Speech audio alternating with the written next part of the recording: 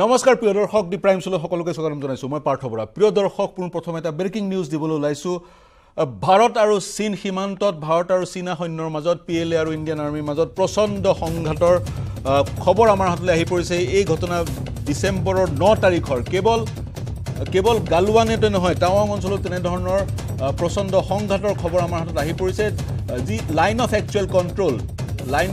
কন্ট্ৰোলৰ টাৱাং সীমান্ত আৰু গালৱান সীমান্তত তেনে ধৰণৰ সংঘৰ্ষৰ খবৰ আহি পৰিছে গালৱান সীমান্তত পূৰ্বতেও তেনে ধৰণৰ সংঘৰ্ষ হৈছিল দুইটা পক্ষৰ মাজত কিমান হতাহতি হৈছে তাৰ খবৰ এতিয়ালৈকে আহি পৰা নাই যদিও চাইনিজ সৈন্যৰ মাজত বা পিএলএৰ মাজত অধিক হতাহতি হোৱাৰ খবৰ বিভিন্ন সময়ত আহি পৰিছে এই সংঘাতৰ ঘটনা ডিসেম্বৰৰ 9 তাৰিখৰ ঘটনা পোহৰলৈ আহিছে আজি আৰু ইতিমধ্যে দুইখন দেশৰ সেনা বাহিনীৰ মাজত যি ফ্ল্যাগ মিটিং হৈছে আৰু ফ্ল্যাগ মিটিং হোৱাৰ পিছত শান্তি বাৰ্তা ৰখাৰ সিদ্ধান্ত গ্ৰহণ কৰা হৈছে কিন্তু পুনৰ সংঘাতৰ সূত্ৰপাত হ'ল প্ৰিয় দৰ্শক ভাৰতীয় সৈন্য আৰু চীনা সৈন্যৰ মাজত দুটা সীমান্ত টাৱাং সীমান্ত অৰুণাচলৰ টাৱাং সীমান্তৰ যি ভাৰত আৰু চাইনাৰ লাইন অফ একচুৱেল কন্ট্ৰোল এই লাইন অফ একচুৱেল কন্ট্ৰোলতে সংঘৰ্ষ হ'ল আৰু সমান্তৰালকৈ গালৱান ক্ষমা কৰিব লাডাখৰ যি গালৱান সীমান্ত সেই গালৱান সীমান্তটো সংঘৰ্ষৰ সূত্ৰপাত হ'ল ডিসেম্বৰ 9 তাৰিখৰ ঘটনা প্ৰিয় দৰ্শক দুই স্থানতে প্ৰচণ্ড শীতৰ মাজতে সংঘৰ্ষ ভাৰতীয় সেনা আৰু চাইনিজ সেনাৰ এতিয়ালৈকে মই পুনৰ কৈছো যদিও এই সংঘৰ্ষৰ ঘটনা ভাৰতীয় সেনাৰ সূত্ৰই কনফাৰ্ম কৰিছে কিন্তু সংঘৰ্ষত কিমান লোক হতাহতি হৈছে কিমান লোক আঘাতপ্ৰাপ্ত হৈছে তাৰ তথ্য এতিয়ালৈকে আহি পৰা নাই বা সংঘৰ্ষৰ ইমিডিয়েট কজ কি সেই বিষয়ে কিছু কথা আমি পৰৱৰ্তী সময়ত গম পাম কিন্তু এই মুহূৰ্তৰ ডাঙৰ খবৰ ভাৰতীয় সেনা আৰু পিপলছ লিবাৰেশ্যন আৰ্মি পিএলএ চীন দেশৰ সেনাৰ মাজত সংঘৰ্ষ হৈছে টাৱাং সীমান্তত এই সংঘৰ্ষৰ সমান্তৰালকৈ সংঘৰ্ষ হৈছে গালৱান সীমান্তত কিমানজন লোক সৈন্য আঘাতপ্ৰাপ্ত হৈছে ইয়াৰ তথ্য আমাৰ হাতলৈ আহি পৰা নাই ভাৰতীয় সৈন্যতকৈ চাইনাৰ সৈন্যৰ যি আঘাতৰ সংখ্যা সেই সংখ্যা বেছি বুলি এক সূত্ৰই প্ৰকাশ কৰিছে আমি মোৰ সতীৰ্থ ডেপুটি এডিটৰ নীলৰ ওচৰলৈ যাব বিচাৰিম নীলয় যদি আপুনি সংযুক্ত হৈছে আমি এটা অতি গুৰুত্বপূৰ্ণ খবৰ দি আছো পাৰ্থ এই মুহূৰ্ত আটাইতকৈ ডাঙৰ খবৰ আহিছে টাৱাঙৰ ইয়াংছেৰ পৰা আহিছে ভাৰত আৰু চীন সীমান্ত অৰুণাচলৰ সেই সীমান্তৰ পৰা এই খবৰ 9 তাৰিখৰ এই ঘটনা বুলি কোৱা হৈছে এই ঘটনাৰ মৰ্মে সূত্ৰৰ যি খবৰ দিছে সেই সূত্ৰৰ যি খবৰ আৰু প্ৰাৰম্ভিক খবৰ যি আমাৰ হাতত আহি পৰিছে সেই খবৰ মৰ্মে ভাৰত চীন সীমান্ত এতিয়া উত্তপ্ত 9 তাৰিখৰ ঘটনা য'ত পিএলএৰ সৈন্য আৰু ভাৰতীয় সৈন্যৰ মাজত হতাহতি হৈছে এই হতাহতিত বহু ভাৰতীয় জোৱান তাত আঘাতপ্ৰাপ্ত হৈছে আৰু যি প্ৰাৰম্ভিক খবৰ আহিছে এই প্ৰাৰম্ভিক খবৰ যদি এই কোনো জোৱান এই ফ'ৰ ক'ৰ যি তেজপুৰৰ পৰা অপাৰেট কৰা হয় 4 ক'ৰৰ আণ্ডাৰত যদি কোনো জোৱান হতাহত হয় তেতিয়াহ'লে সেই জোৱানক আহি গুৱাহাটীস্থিত 4 ক'ৰৰ বেছ হস্পিটেলত অনা হয় এয়াও খবৰ আছে যে কিছু সৈন্যক এতিয়া 4 ক'ৰৰ বেছ হস্পিটেলত অনা হৈছে কিন্তু খবৰ মৰ্মে গালৱানৰ পিছত এয়া এক ডাঙৰ ঘটনা য'ত কোৱা হৈছে যে পিএলএৰ সৈনিক বহু সংখ্যক আছিলে আৰু ভাৰতীয় সৈনিক তাত কম সংখ্যক আছিলে আৰু সেই গতিকে হতাহতিত ভাৰতীয় সৈনিক বহুত আঘাতপ্ৰাপ্ত হৈছে আৰু নিলয় মই জানিব বিচাৰিম যদি আপোনাৰ হাতত সেই তথ্য আছে ইমিডিয়েট কজ কি কাৰণ কি টাৱাং সীমান্ত সচৰাচৰ প্ৰায় শান্তিপূৰ্ণ অৱস্থাতে থাকে 1962 চনত যদিও টাৱাঙৰ সেই যুদ্ধ হৈছিল ভাৰত চীনৰ যুদ্ধৰ এক হটস্পট আছিল টাৱাং কিন্তু তাৰ পিছত টাৱাং সীমান্ত তেনে ধৰণৰ সংঘৰ্ষ পৰিলক্ষিত হোৱা নাই যদিও 2020 চনৰ মাৰ্চত গালৱান সীমান্তত সংঘৰ্ষ হৈছিল এইবাৰ টাৱাঙতো সংঘৰ্ষ গালৱানতো সংঘৰ্ষৰ সূত্ৰপাত কি যি বাতৰি আমাৰ হাতত আহি পৰিছে আমাৰ ভগ্নী সংবাদ প্ৰতিষ্ঠানৰ দ্বাৰা তাত কোৱা হৈছে পিএলএৰ যি সমূহ সৈন্য সেই সমূহ সৈন্যই ভাৰতৰ আউটপোষ্টলৈ গুচি আহিছিলে যাৰ ফলশ্ৰুতিত এই সংঘৰ্ষৰ সূত্ৰপাত হ'ল কিহৰ কাৰণে ইমিডিয়েট কজ কি এয়া কিন্তু অকল যে টাৱাঙৰ ইয়াংছিতে এনেকুৱা ঘটনা হৈছে এনেকুৱা নহয় ইয়াৰ আগতে কিন্তু বহু অৰুণাচলৰ বহু ঠাইত চাইনাই এনেকুৱাকৈ খবৰ আহিছে তাৰ যিসকল সাংসদ আছে সাংসদসকলে বাৰম্বাৰ কৈ আহিছে তাপিৰ গাঁও ডাঙৰীয়াই কৈ আহিছে যে চাইনাই ভাৰত সীমান্তৰ ভিতৰত সোমাই আহি ৰাস্তা বনাইছে তাত কিছুমান কংক্ৰিট কনষ্ট্ৰাকশ্যন বনাইছে আৰু সেইবোৰৰ কাৰণে উদ্বেগ তেখেতসকলে প্ৰকাশ কৰিছে এয়া হঠাৎ আজি হৈ থকা ঘটনা নহয় বহু বছৰ ধৰি পেলাই এনেকুৱাকৈ হৈ আছে কিন্তু এই যে টাৱাঙত যি এক সংঘৰ্ষ হৈছে কৈছে ইয়াংছে টাৱাঙত যি সংঘৰ্ষ হৈছে তাৰ কাৰণ ইতিমধ্যে এই মুহূৰ্তত একেবাৰে সঠিককৈ কাৰণ ক'ব পৰা যোৱা নাই কিন্তু হয় তাত PLAৰ সৈনিকসকল বহু একেবাৰে যি নোমেন্স এৰিয়া আছে তাৰ ভিতৰলৈ সোমাই আহিছিলে তাক প্ৰতি উত্তৰ দিবলৈ যেতিয়া ভাৰতীয় সৈন্য তালৈ যায় যোৱাৰ পিছত হতাহতি হয় আৰু হতাহতিৰ ফলত এই ঘটনা তাৰপিছত যি আমাৰ হাতত খবৰ আছে তাৰ মৰ্মে তাৰ দুইটা দলেই কিন্তু দুইটা ছাইডৰ যি সৈনিক আছে লগে লগে কিন্তু ডিসএনগেজ কৰে তেখেতসকলে আঁতৰি যায় তাৰ পিছত এটা ফ্লেগ মিটিং হয় কমান্ডাৰ লেভেলৰ এখন ফ্লেগ মিটিং হয় আৰু ফ্লেগ মিটিঙত এই সকলো বস্তু তাত একেবাৰে পুংখানুপুংখভাৱে তাত বিবেচনা কৰা হয় আৰু সেই ঠাইত যি উত্তেজনা আছে সেই উত্তেজনা কেনেকৈ হাম কটাব পাৰি তাৰ ওপৰতো চিন্তা চৰ্চা হয় এই আমি 4 কৰ তেজপুৰস্থিত 4 কৰৰ যি PRO আছে আৰু লগতে গুৱাহাটী আৰ্মিত যি নাৰেংগীস্থিত যি PRO আছে দুইজনকে খবৰ কৰিছিলোঁ তেজপুৰ PRৰ লগত যদিও সংযোগ হোৱা নাই কিন্তু গুৱাহাটীৰ PRO গৰাকীয়ে কৈছে যে মই বৰ্তমান এই কণ্টেক্ট তাত যি আছে কমাণ্ডাৰ তেখেতৰ লগত সংযোগ স্থাপন কৰাৰ চেষ্টা কৰিছোঁ আৰু তাৰ যদি যি ইনফৰমেশ্যন পায় বা যি তাত খবৰ পায় লগে লগে আমাক জনাব তাৰ মাজতে আৰু এটা কথা ক'ম পাৰ্থ যে ইষ্ট অৰুণাচলৰ বিজেপিৰ সাংসদ তাপিৰ গাঁও ডাঙৰীয়াই আমাক টেলিফোনেৰে অলপ কিছু কথা কৈছে তেখেতে কৈছে যে খবৰ তেখেতেও পাইছে তেখেতে কিন্তু চিন্তা প্ৰকাশ কৰিছে তেখেতে কৈছে যে ভাৰতীয় সৈন্যই বাৰম্বাৰ কিন্তু শান্তি আৰু বন্ধুত্বৰ হাত আগবঢ়ায় কিন্তু প্ৰতিবাৰ এই শান্তি আৰু বন্ধুত্বৰ হাত প্ৰত্যাখ্যান কৰে চীনী সৈনিকসকলে চাইনাই এয়া প্ৰত্যাখ্যান কৰে আৰু লগতে আক্ৰমণ কৰে তেখেতে কৈছে তেখেতৰ খবৰ মতে তেখেতে যি টেলিফোনিক কনভাৰচেশ্যন আমাৰ হাতত ৰেকৰ্ডেড আছে তাৰ মৰ্মে কিন্তু তেখেতে যি খবৰ পাইছে সেই খবৰ মতে তাত প্ৰায় 500ৰো অধিক চীনী সৈন্য আছিলে বা PLAৰ সৈনিক আছিলে আৰু ভাৰতীয় সৈনিক খুব কম আছিলে আৰু এনেকুৱা সংঘৰ্ষ এটা যে হ'ব সেয়া কিন্তু এটা উমান বহু দিনৰ পৰাই আছিলে হঠাৎ কিন্তু গালৱানত আৰু আমাৰ ইয়াত মানে আমাৰ ইষ্টাৰ্ণ ছেক্টৰত হঠাৎ চাইনাৰ আৰু ভাৰতীয় সৈনিকৰ মাজত এই সংঘাতৰ কাৰণ কিহৰ বাবে হৈছিল কাৰণ কোৱা হৈছে যে সংঘাতৰ কাৰণ বিচাৰিবলৈ নিলৈ চেষ্টা কৰি আছো যি বাতৰি আহি পৰিছে আপুনিও সেই বাতৰি লাভ কৰিছে সেই বাতৰিত কিছু বিশ্লেষণ আগবঢ়োৱা হৈছে প্ৰিয় দৰ্শক 2006 চনৰ পৰা ভাৰতীয় সৈন্য ইণ্ডিয়ান আৰ্মি আৰু PLA আলোচনা মৰ্মে তেওঁলোকে অৰুণাচল প্ৰদেশৰ সেই সীমান্ত অঞ্চলৰ যি লাইন অফ একচুৱেল কণ্ট্ৰল আছে তাৰ কেইটামান পইণ্ট দুইখন দেশে ক্লেইম কৰে দুইখন দেশে দাবী কৰে সেই পইণ্ট তেওঁলোকৰ টেৰিটৰীত অন্তৰ্ভুক্ত তেওঁলোকৰ দেশত অন্তৰ্ভুক্ত সেই পইণ্টকেইটা অমীমাংসিত আৰু সেই পইণ্টকেইটা দুইখন দেশে 2006 পৰা সেই পইণ্টকেইটা গাৰ্ড দি ৰাখে দুইফালৰ পৰা দুইখন দেশে সেই পইণ্টকেইটা পেট্ৰলিং কৰি থাকে এতিয়া সেই পইণ্টকেইটাটো সংঘৰ্ষৰ সূত্ৰপাত হোৱাৰ খবৰ আহি পৰিছে নিলয় ইতিমধ্যে জনাইছে সেই স্থানৰ নাম কৈছে যি টাৱাং অঞ্চল সেই টাৱাং অঞ্চলৰ সাংসদ হৈছে কেন্দ্ৰীয় মন্ত্ৰী কিৰেণ ৰিজিজু কিন্তু টাৱাং অঞ্চল সচৰাচৰ শান্তিপূৰ্ণ অৱস্থাতে পৰিলক্ষিত কৰা হয় টাৱাঙত যি ভাৰত আৰু চীন দেশৰ সীমান্ত আছে সেই সীমান্তত সংঘাতৰ সূত্ৰপাত পৰিলক্ষিত হোৱা নাই কিন্তু 2020 চনৰ এই সংঘাত সকলোৰে মনত আছে কেনেকৈ চুকা কিছুমান অস্ত্ৰ ব্যৱহাৰ কৰি মৰিয়াই মৰাৰ পৰিকল্পনা কৰিছিলে ভাৰতীয় সৈন্য PLA আৰু সেই সময়ত 20 গৰাকী মই যদি ভুল কৰা নাই 20 গৰাকী ভাৰতীয় সৈন্য মৃত্যু হৈছিল আৰু চীনা সৈন্য কিমান মৃত্যু হৈছিল তাৰ সঠিক তথ্য বা সঠিক সংখ্যা পোৱাই নগল যদিও ভাৰতীয় সেনাই দাবী কৰে বহু চীনা সৈন্যৰ সেই সময়ত মৃত্যু হৈছিল তেনে এক পুনৰাবৃত্তি দেখা পোৱা গ'ল নিলয় এটা কথা জানিব বিচাৰিম আমি হতাহতিৰ সংখ্যা বিচাৰি আছো কিন্তু এই মুহূৰ্তত কোনো আশা কৰিছো ভাৰতীয় সৈন্যৰ কোনো কেজুৱেলিটি খবৰ নাই খবৰ নাই হতাহতিত কিন্তু জখম হৈছে ভাৰতীয় সেনা জখম হৈছে আৰু এতিয়ালৈকে স্পষ্টভাৱে কোৱাটো বৰ সঠিক নহ'ব কিন্তু যি প্ৰাৰম্ভিক খবৰ সেই খবৰ মতে সেই যিসকল আহত ভাৰতীয় সৈনিক তেখেতসকলক গুৱাহাটীৰ 4 কৰ বেছ হস্পিটেল সেই বেছ হস্পিটেললৈ অনাৰ খবৰ আছে সেইটো কিন্তু এতিয়ালৈকে একেবাৰে স্পষ্টকৈ কৈ বা ডাঠিকৈ কৈ দিব পৰা অৱস্থাত নাই লগতে আপুনি কৈছে যে তাপিৰ কিৰেণ ৰিজিজুৰ সাংসদ সেইটো সমষ্টিৰ পৰা লগতে এটা কথা ক'ব লাগিব যে মুখ্যমন্ত্ৰীৰ গৃহ জিলা পেমা খাণ্ডু মুখ্যমন্ত্ৰী অৰুণাচলৰ মুখ্যমন্ত্ৰী পেমা খাণ্ডুৰ গৃহ জিলা টাৱাং এটা খুব প্ৰেষ্টিজিয়াছ কনষ্টিটুৱেঞ্চি আৰু তাত সকলোৰে চোকা দৃষ্টি ষ্ট্ৰেটেজিক পইণ্ট বা BROই তাত কিন্তু বহু ৰাস্তা বনাইছে আপোনাৰ গুৱাহাটীৰ পৰা আপোনাৰ চেলালৈকে যি পথ সেই পথ কিন্তু ডাবল লেন কৰা হৈছে বহল কৰা হৈছে বহু দলং বনোৱা হৈছে চেলাত সেই টানেল বা সুৰংগ বনোৱা হৈছে এটা খুব ষ্ট্ৰেটেজিক পইণ্ট সেইটো পইণ্টত কিন্তু ভাৰত চৰকাৰৰ সদায় চোকা দৃষ্টি থাকে সেইটো পইণ্ট ৰখা তাত প্ৰতিৰক্ষা কৰাটো খুব দৰকাৰ যিহেতু আগৰ যি ভাৰত চীনৰ যুদ্ধৰ সূত্ৰপাত কিন্তু সেই টাৱাঙৰ ফালে দিয়ে হৈছিলে সেইবাবে সেই ঠাইটুকুৰা আৰু গুৰুত্বপূৰ্ণ হয় আৰু তাত এতিয়াও কিন্তু চীনৰ আছে যি বাংকাৰ্ছ এতিয়াও আছে যি 1962 সেই বাংকাৰ্ছবোৰ এতিয়াও আছে তাৰ পিছত এতিয়াই হঠাৎ কিন্তু PLA আৰু ভাৰতীয় সৈন্যৰ মাজত যি সংঘাত এই সংঘাতৰ কিন্তু উৎস কি এই সংঘাতৰ কাৰণ কি হেয়া কিন্তু জানিব অলপ সময় লাগিব যদিও হয় নিলয় বিচাৰ্যৰ বিষয় আমি ইয়াৰ আৰু তথ্য সংগ্ৰহ কৰিবলৈ চেষ্টা কৰিম আৰু আমাৰ নিউজ 18 দৰ্শকক ইয়াৰ বাতৰি প্ৰদান কৰিবলৈ চেষ্টা কৰিম এই মুহূৰ্তৰ ডাঙৰ খবৰ প্ৰিয় দৰ্শক দুটা সীমান্ত গালৱান সীমান্তৰ টাৱাং সীমান্ত অৰুণাচলৰ টাৱাং সীমান্ত তেজপুৰৰ পৰা 12 ঘণ্টাৰ ৰাস্তা সেই টাৱাং যি টাৱাঙত ভাৰত আৰু চীনৰ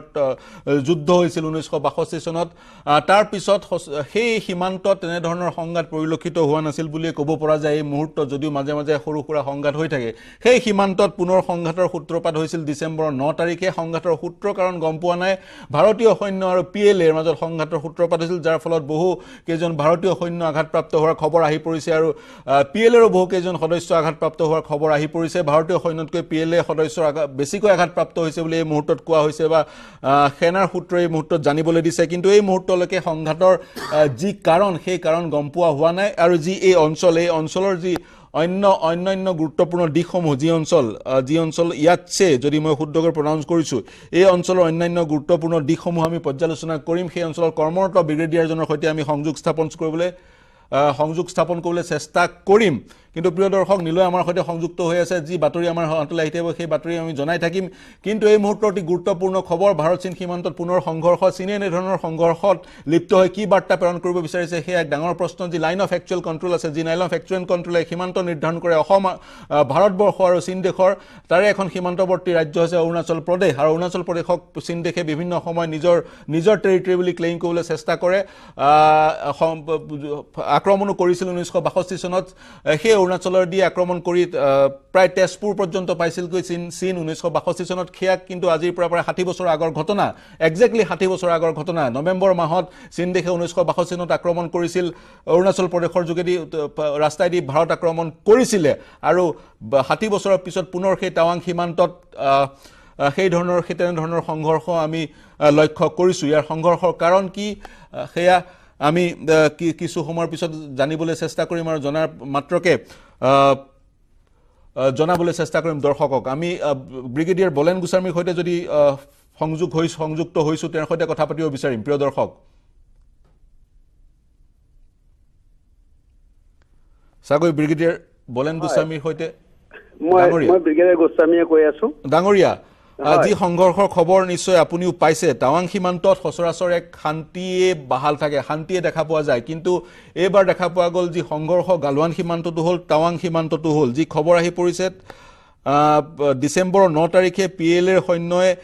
যি লাইন অফ একচুৱেল কণ্ট্ৰোল আছে টাৱাং সেক্টৰত সেই line of actual control contest কৰিব বিচাৰে সেই line of actual control compromise কৰিব বিচাৰিলে যাক কণ্টেষ্ট কৰিলে ইণ্ডিয়ান আৰ্মিয়ে তাৰ ফলত ফেচ অফ হ'ল যাৰ ফলত দুই পক্ষৰ আৰ্মি ইনজিঅৰ হৈছে কিন্তু তৎক্ষণাত ফ্লেগ মিটিং কৰা হ'ল আৰু এতিয়া শান্তি বাহাল হৈ আছে কি কেনেদৰে বিশ্লেষণ কৰে সমগ্ৰ ঘটনাক এই সংক্ৰান্তত মই আপোনাক অকমান আগৰ কথা ক'ব খুজিছো 1962 ৰ পিছত এই এৰিয়াটোত লাইন অফ একচুৱেল কণ্ট্ৰোলত এনেকুৱা ঘটনা ঘটা নাছিল আৰু 62 ৰ পিছত প্ৰথমবাৰ যেতিয়া এইটো ঘটনা ঘটিলে সেইটো 1986 অক্টোবৰ নৱেম্বৰ মাহত এই ঘটনা এটা হৈছিল ৱাংডং সেক্টৰত যিটো অলমোষ্ট এবাউট টাৱাঙৰ পৰা 30 কিলোমিটাৰ নৰ্থৰ ফালে সেই এৰিয়াটোত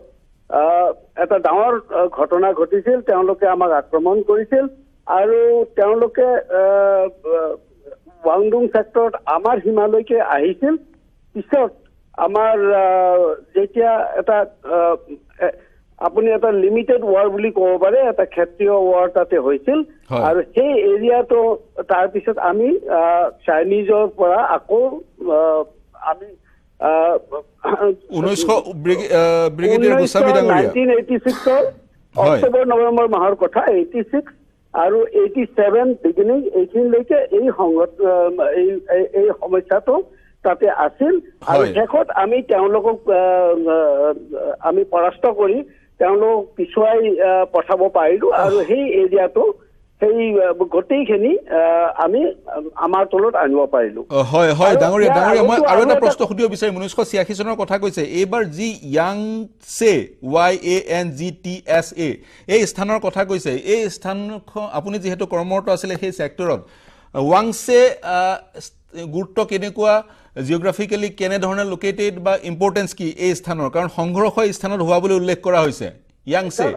এই এৰিয়াটো যেটো এৰিয়া এইটো আমাৰ এটা লুম্পো এৰিয়া এটা আছে যেটো আগতে 62 প্ৰথম ঘটনাটো যেতিয়া ঘটিছিল যে আক্ৰমণটো তাতেই হৈছিল প্ৰথমতে কিন্তু আমাৰ সৈনিক সিমান আমাৰ সংখ্যা আমি বহুত তাকৰ আছিল আমি সিমান তেতিয়া সিমান সক্ষম নাছিলো বিশেষ কাৰণত আমাৰ লগত সিমান ইকুইপমেন্ট অস্ত্ৰ বা সৈনিক যি হিচাপে হ'ব লাগিছিল নহল আৰু তাৰ কাৰণে আমাৰ আমি পিছ হুকিব লগা হৈছিল সেই সময়ত কিন্তু এতিয়া সেই পৰিস্থিতি নাই হয় গোস্বামী ডাঙৰীয়া আমি সমকক্ষ আৰু বৰঞ্চ কিছু অঞ্চল বুলিয়েই নহয় বেছিভাগ অঞ্চলতে আমি তেওঁলোকে যদি আমাৰ আক্ৰমণ কৰিব খোজে তেওঁলোকক আমি পিছ হুকিবলৈ বাধ্য কৰিব পাৰিম তাত কোনো সন্দেহ নাই আমি সেইটো দেখুৱাইছো 86 87 যেটো ঘটনা ঘটিছিল ওয়াংডুং সেক্টৰ সেইটো আমি তেওঁলোকক দেখুৱাইছো আৰু তেওঁলোক পিছ হুকি গৈছিল তাৰ পিছৰ পৰা আহা নাছিল মই অকমান এই এৰিয়াটোৰ কথা ক'ব খুজিছো মই নিউজত শুনি আছো যে এই এৰিয়াটো টাৱাঙৰ পৰা প্ৰায় 25 কিলোমিটাৰ নৰ্থ ইষ্ট উত্তৰ পূবৰ ফালে এই ঘটনাটো ঘটিছে মই এইখিনি কওঁ যে এই আপুনি যে ইয়াংছে ৰিভাৰ কৈছে তাৰে দুই কাষে সেইখিনি আমাৰ মানে এৰিয়া যেটো য'ত আমাৰ তেওঁলোকে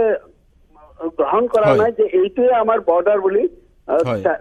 চাইনা এতিয়াও হয়তো মানি লোৱা নাই কাৰণ এইখিনি এটা ষ্ট্ৰেটেজিক ইম্পৰ্টেন্স আছে কাৰণ ইয়াৰে পৰা যদি কোনোবাই এই এৰিয়াটো লৈ ল'ব পাৰে তেতিয়াহ'লে তেওঁলোকে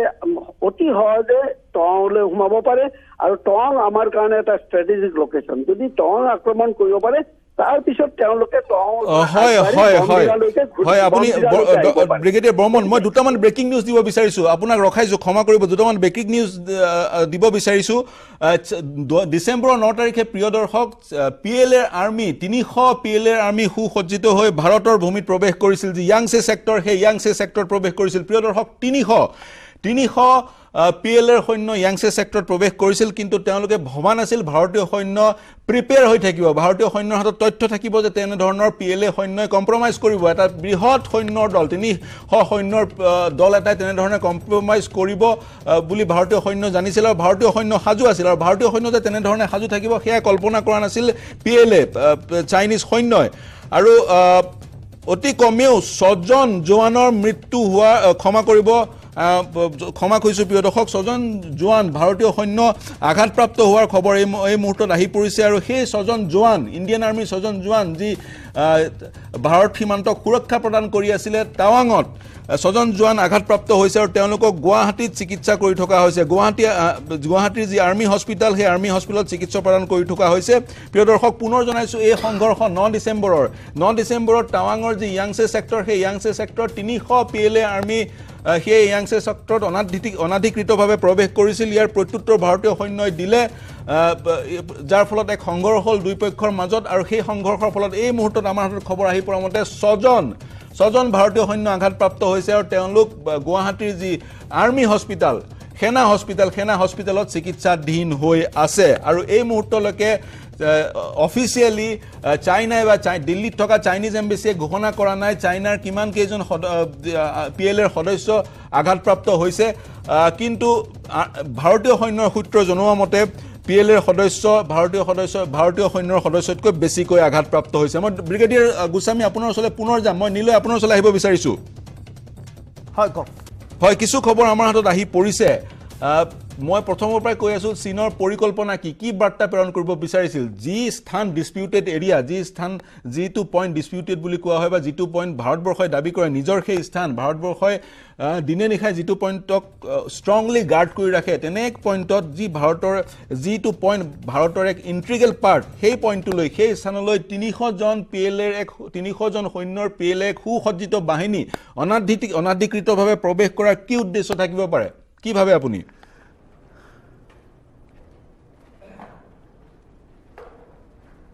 নিলয় সাগে নহয় মই শুনিছো কিন্তু যেহেতু ব্ৰিগেডিয়াৰ ডাঙৰীয়া কৈছে তেখেতে ক'ব দিছো নহয় ব্ৰিগেডিয়াৰ গোস্বামীৰ কথাখিনি আমি শুনা নাই হেল্ল' ব্ৰিগেডিয়াৰ গোস্বামী আপুনি মই যি এটা নতুন নিউজ দিব বিচাৰিলো আপুনি ঠিক আছে বাৰু মোকতো প্ৰশ্নটো সোধা নাই এতিয়া নহয় মই হাউটকৈ আপোনাক প্ৰশ্ন এটা সুধি থওঁ আপুনি যদি যিহেতু সংযুক্ত হৈ আছে মই আমাৰ হাতত আহি পৰিলে নিউজটো সেই নিউজটো হৈছে 300 সুসজ্জিত পিএলএৰ এক ব্ৰিগেড বুলি ক'ব লাগিব 300 শুনিছো আপুনি কোৱা কথাখিনি শুনিছো কি বাৰ্তা চাইনাই কি বাৰ্তা প্ৰেৰণ কৰিব বিচাৰিছে বুলি আপুনি ভাবে মই তাকে কৈ আছো যে তেওঁলোকে এইটো আমি সবেই জানো গোটেই পৃথিৱীতে মানে এতিয়ালৈকে যিমান বিবাদ চলিছে আমাৰ লগতে হওক জাপানৰ লগতে হওক বা আগতে ভিয়েটনাম বা মংগোলিয়া যিমান মানে সীমা বিবাদ আছে চাইনাই অতি সোনকালে মানি নলয় তেওঁলোকে এই বিবাদবিলাক জীৱিত কৰি ৰাখিব খোজে আৰু মাজে মাজে ইয়াত তেওঁলোকে গলৱানে হওক বা চাইনাৰ ইয়াতে হওক তাতে ইহঁতে কি কৰে মাজে মাজে এনেকে আক্ৰমণ কৰি গোটেইটো এটা ইণ্টাৰনেশ্যনেল লেভেললৈ নিব খোজে এই বিবাদটো এতিয়াও সমাধান হোৱা নাই আৰু বিবাদটো জীৱিত আছে ইয়াৰ কাৰণে তেওঁলোকৰ ক্লেইমটো এৰি নিদিয়ে যেতিয়ালৈকে এটা নেগোচিয়েশ্যন নহয় আৰু যেতিয়ালৈকে তেওঁলোকে এটা এডভান্টেজিয়াছ পইণ্টত মানে এই বিবাদটো সমাধান নহয় তেওঁলোকৰ কাৰণে যিটো এডভান্টেজ হ'ব তেতিয়ালৈকে তেওঁলোকে এৰি দিব নিবিচাৰে বৰ্তমান যিটো তেওঁলোকৰ পলিটিকেল ইণ্টেনশ্যন সেইটোৰ কথা কৈছো মই যে তেওঁলোকে এৰি দিব সেইকাৰণে তেওঁলোকে কেতিয়াবা অৰুণাচলত কেতিয়াবা আপোনাৰ কাশ্মীৰত সেইখিনি লাডাখ এৰিয়াত এইখিনি দুটা মেইন ষ্ট্ৰেটেজিক এৰিয়া এইখিনি এৰিয়াত তেওঁলোকে কিবা নহয় কিবা এটা ঘটনা ঘটাই থাকে মই আপোনাক ইনচিডেণ্টটো কৈছো 86ৰ ৱাংডুং ইনচিডেণ্ট সেই কথা তাতো তেওঁলোকে মাৰ খালে বেয়াকে মাৰ খালে ছিকিমত একেই গণ্ডগোল ছিকিমত তেওঁলোকে আকৌ তাতো মাৰ খাইছিল এইটো 1967ৰ কথা আছিল 62 পিছত 67ত গতিকে যিমানবাৰ হৈছে 62 আকৌ ৰিপিট নহয় মই বাৰে বাৰে কৈ আছো ব্ৰিগেডিয়াৰ গোস্বামী ভাৰতীয় সৈন্য 1962 চনৰ যি ভাৰতীয় সৈন্য সেই সৈন্যতকে ভাৰতীয় সৈন্য আজিৰ দিনটো যথেষ্ট শক্তিশালী আৰু আমাৰ ৰাস্তা ঘাট বহুত হ'ল আমাৰ কমিউনিকেট তেতিয়া আমাৰ ৰাস্তা ঘাট নাছিল আমি ইমিডিয়েটলি মানে যিমান সোনকালে আমাৰ আৰ্মিক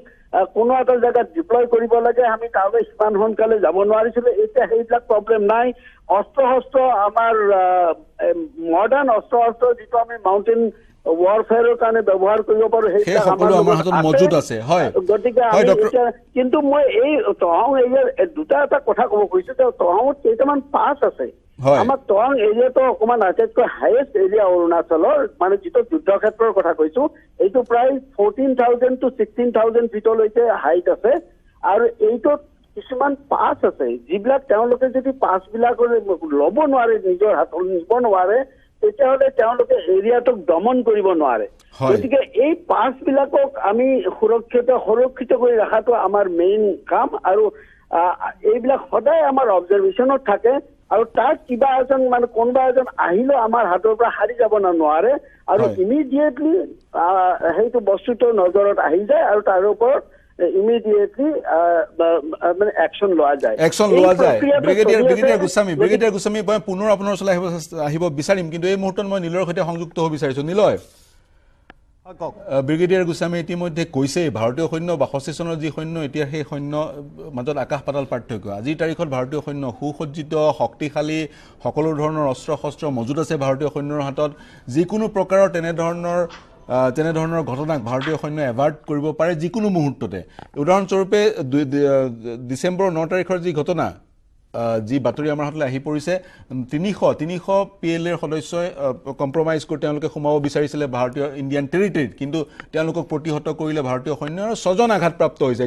কোনো সংবাদ প্ৰতিষ্ঠানে মাইনৰ ইঞ্জুৰি বুলি ক'ব বিচাৰিছে সেই 6 জনৰ চিকিৎসা গুৱাহাটীত হৈ আছে মই সেইটোৱে প্ৰশ্ন বা আপোনাৰ সৈতে সেই কথাই বিশ্লেষণ কৰিব বিচাৰিম চাইনাই নিশ্চয় কিবা এটা বাৰ্তা দিব বিচাৰিছিল যিটো পইণ্টত দুইখন দেশে 2006 চনতে সিদ্ধান্তত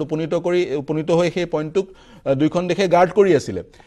আৰু ভাৰতীয় সৈন্যৰ শক্তিৰ কথা তেওঁলোকে গম পায় তৎসত্ত্বেও কিন্তু 300 আৰ্মিৰ ফুল ফ্লেজ ব্ৰিগেড লৈ ভাৰতীয় ইণ্ডিয়ান টেৰিটৰীত প্ৰৱেশ কৰা ঘটনা কিন্তু যথেষ্ট চিন্তনীয় চাইনাৰ কিবা উদ্দেশ্য থাকিবই কি ভাবে আপুনি হয় প্ৰথমতে কেইটামান খবৰ দিলো পাৰ্থ যে পিটিআই যি ৰিলিজ দিছে পিটিআই ৰিলিজৰ মতে 6 জন সৈনিক আহত হৈছে সেই আহত সৈনিকসকলক গুৱাহাটী বেছ হস্পিটেল মই আগতে কৈছিলো বেছ হস্পিটেললৈ আনিব লাগে ইয়াত যি সৈন্য হেনাৰ আঘাতপ্ৰাপ্ত হয় বেছ হস্পিটেলত তেখেতসকলৰ চিকিৎসা কৰা হৈছে আৰু আঘাত খুব একেবাৰে খুব গুৰুতৰ নহয় বুলি কোৱা হৈছে আৰু দ্বিতীয় কথা হল তাত ইণ্ডিয়ান ভাৰতীয় কমান্ডাৰ আৰ্মি কমান্ডাৰে তাত ফ্ল্যাগ মিটিং কৰিছিলে চাইনিজ কমান্ডাৰৰ লগত PLA কমান্ডাৰৰ লগত আৰু তাৰ পিছত কিন্তু যি এটা ষ্টেণ্ড অফ হৈছিলে বা যি হতাহতি হৈছিলে বা যি তাত এটা ষ্টেণ্ড অফ ক্ৰিয়েট হৈছিলে হেতু কিন্তু এতিয়া হাম কাটিছে তো বৰ্তমান তাত পৰিস্থিতি নিয়ন্ত্ৰণত বৰ্তমান দুই পক্ষই কিন্তু নিজৰ ঠাইলৈ উভতি গৈছে আৰু তাত কোনো তেনে ধৰণৰ এতিয়া বৰ্তমান কোনো উত্তেজনা নাই বুলি কৈছে আৰু এটা কথা মই ইয়াত পাৰ্থ ক'ব বিচাৰিম যে কোৱা হৈছে যে PLAৰ সৈন্য তাত বহুত আছিলে আৰু আমাৰ এই ভাৰতীয় সৈন্যতকে বেছি আছিলে আৰু তেখেতলৈ আহি একেবাৰে সাডেনলি এটেক কৰিছে ইয়াংছে যি পইণ্টত আমি কথা কৈছোঁ আৰু LAC ক্ৰছ কৰি আহিছে তো তেনে স্থিতিত কিন্তু ভাৰতীয় সৈন্য এটা কথা মন কৰিবলগীয়া যে ভাৰতীয় সেনা তাত কিন্তু একেবাৰে প্ৰস্তুত আছিলে প্ৰত্যুত্তৰ দিবলৈ সুসজ্জিত আছিলে ৱেল ইনফৰ্মড আছিলে আগতে ইনফৰমেশ্যন আছিলে আৰু তাৰ প্ৰত্যুত্তৰ ভাৰতীয় সেনাই এটা দিছে মই লগতে ইয়াতো কৈছিলোঁ যে যিহেতু এনেকুৱা এটা সীমা আমি চীনৰ লগত শ্বেয়াৰ কৰোঁ যিটো সীমাত ক'ৰবাত কিবা না কিবা ঘটনা ঘটিয়ে থাকে আৰু ষ্ট্ৰেটেজিকেলি খুব ইম্পৰ্টেণ্ট সেই গতিকে বৰ্ডাৰ ৰোডে কিন্তু গোটেই সীমাত ৰাস্তা বনাইছে ডাঙৰ ৰাস্তা বনোৱা হৈছে টাৱাঙলৈ যোৱা ৰাস্তা বহল কৰা হৈছে আগত সেই একেবাৰে ঠেক বাটটো নাই আৰু এতিয়া চাব এতিয়া টাৱাঙৰ ওপৰ বুমলাৰ ওপৰত ইয়াংছে তাত কিন্তু এতিয়া বৰফ পৰাৰ সময় চ' এই বৰফ পৰাৰ সময়তে আপুনি যদি কোনো আক্ৰমণ হয় যদি সেইটো চাইনাতে হওক বা আপোনাৰ সিফালে পূবৰ ফালে সীমাৰ এই বৰফৰ সময়ত তেনেকুৱাকে আক্ৰমণ হয় নিল যথেষ্ট বিয়াৰৈ সাংঘাতিক ভাল কাম কৰি আছে যি ৰাস্তা প্ৰস্তুত কৰিছে যি টানেল প্ৰস্তুত কৰিছে সেয়া ইঞ্জিনিয়াৰিং মাৰ্ভেল গোটেই বিশ্বৰ সমাদৰ লাভ কৰিছে আৰু বিভিন্ন আৰু কনষ্ট্ৰাকশ্যনৰ কাম চলি আছে ব্ৰহ্মপুত্ৰৰ তলেদি টানেল নিৰ্মাণ হ'ব বা অন্যান্য কনষ্ট্ৰাকশ্যনৰ কাম চলি আছে ইয়াৰ সেই ধৰণৰ কনষ্ট্ৰাকশ্যনসমূহৰ অন্যতম উদ্দেশ্য হৈছে আমাৰ যি চীন ভাৰতৰ সীমান্ত সেই সীমান্ত সুৰক্ষিত কৰি ৰখাৰ আৰু আমাৰ যি ভাৰতীয় সৈন্য অহৰ্নিশে পহৰা দি আছে সেই সীমান্ত আমাৰ সৈতে সংযুক্ত হৈছে ব্ৰিগেডিয়াৰ ৰঞ্জিত বৰঠাকুৰ স্বাগতম জনাইছোঁ ইতিমধ্যে আপুনি গম পাইছে এই সংঘাতৰ বাতৰি তেনেধৰণৰ বাতৰি আহিছিল গালৱান সীমান্তত 2020 চনৰ মাৰ্চ মাহত য'ত 20 জন ভাৰতীয় সৈন্যৰ মৃত্যু হৈছিল আৰু চীন দেশৰ PLAৰ কিমান সৈন্যৰ মৃত্যু হৈছিল তাৰ সঠিক তথ্য চীন দেশে নজনালে বা সেই যিসকল চাইনিজ সৈন্যৰ মৃত্যু হৈছিল তেওঁলোকক মৃত্যু হোৱাৰ পিছত যি সন্মান দিব লাগে সেই ন্যূনতম সন্মানখনো চীন দেশে নিদিয়াৰ পৰিলক্ষিত হ'ল সেয়া বাৰু 2020 চনৰ কথা বৰ্তমান যি সংঘাত ইয়াংছেত দেখা পোৱা গৈছে এই সংঘাতৰ কিদৰে বিশ্লেষণ কৰে চাইনাই কি বাৰ্তা প্ৰেৰণ কৰিব বিচাৰিছে আমাৰ হাতত আহি পৰা তথ্যমতে 300 PLA সৈন্যৰ এক ফুল ফ্লেজ ব্ৰিগেডে ভাৰতীয় যি টেৰিটৰী ইণ্ডিয়ান টেৰিটৰীত অনাধিকৃতভাৱে সেই ইয়াংছে ছেক্টৰত প্ৰৱেশ কৰিবলৈ চেষ্টা কৰিছিলে কিন্তু ভাৰতীয় সৈন্য উচিত প্ৰত্যুত্তৰ দিলে 6 জন ইনজিউৰ হৈছে আৰু তেওঁলোকৰ গুৱাহাটী বেছ হস্পিটেলত চিকিৎসা চলি আছে আপুনি কেনেদৰে বিশ্লেষণ কৰে কেনেদৰে চাই সমগ্ৰ ঘটনাক ইয়াৰ পিছত কি পদক্ষেপ ল'ব ভাৰতীয় সেনাৰ কি পদক্ষেপ হোৱা উচিত বুলি ভাবে আমি জানো যে দুইখন দেশৰ সীমান্তত কিছুমান এৰিয়া আছে তেওঁলোকেও ক্লেইম কৰে আমিও ক্লেইম কৰোঁ আৰু ইয়াংছেতো তেনেকুৱা কিছুমান সেনচিটিভ এৰিয়া আছে এনেকুৱা আগতে ধৰক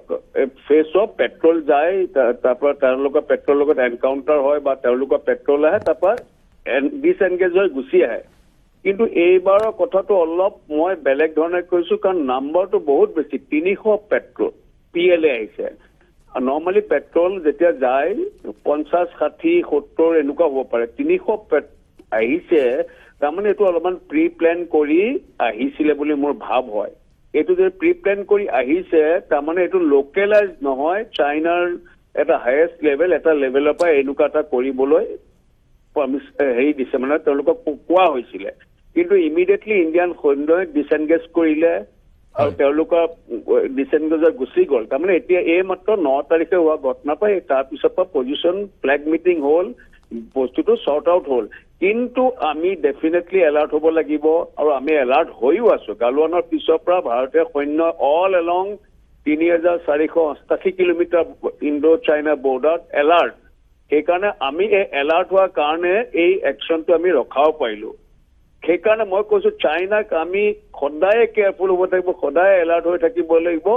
এই আগতে গালৱানত কৰিলে তাৰপিছত এতিয়া এইটো চাইডে কৰিলে কিন্তু আমাৰ সৈন্য গালৱানৰ আগৰ পৰা বা তাৰ পিছৰ পৰা এই গোটেইখিনি এৰিয়াতে ডিপ্লয় হৈ আছে ৰোড কনষ্ট্ৰাকশ্যন হৈ আছে আৰ্মছ এমুনেশ্যন পুৰাকে আছে সেইকাৰণে চীনে বিশেষ লাভ কৰিব নোৱাৰিব ছেকেণ্ডলি আমি হাইটত আছো উচ্চতাত আছো সেইকাৰণে আমি তেওঁলোকক ডমিনেট কৰিব পাৰিম সেইটো কথা দুটা ধৰণৰ কথা চাব লাগিব এটা হৈছে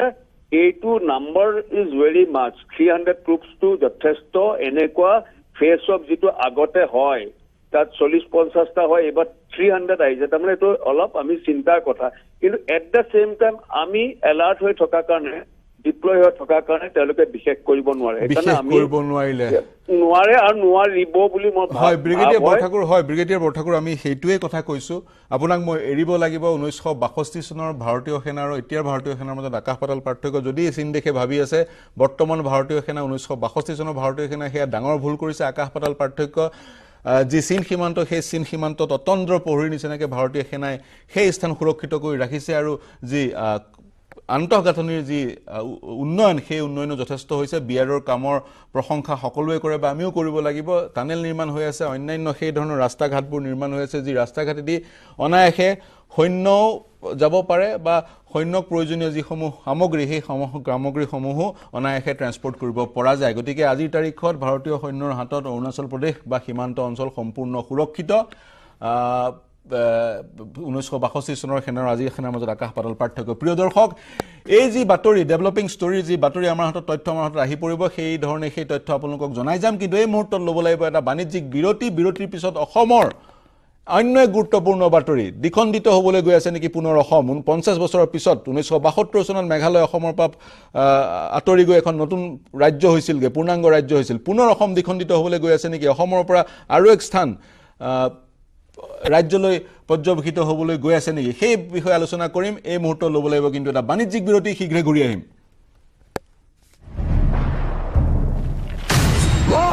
এতিয়া বিশ্বই জানে ষ্ট্ৰং মানে মাইথান নিৰ্মাণৰ মানদণ্ড